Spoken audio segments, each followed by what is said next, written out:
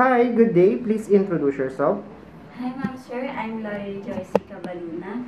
I'm 31 years old. I'm single with live-in partner. I have a child and she's 5 years old.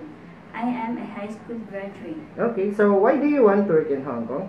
I want to work in Hong Kong to provide her needs. Okay, so tell me about your experience in your previous job.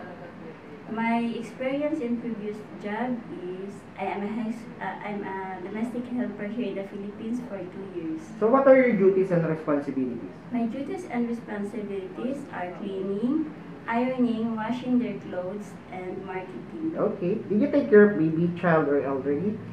Child. Okay, so how old are they?